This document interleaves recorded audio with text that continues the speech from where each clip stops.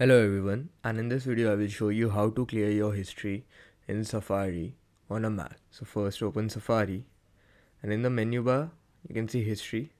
Click on history, and then on the bottom click on clear history. Here you can clear the history of the last hour, or today and yesterday, or all history. So in the last hour, everything that you have browsed on Safari in the past 1 hour will be cleared. If you select today, everything that you have done on the same day will be cleared.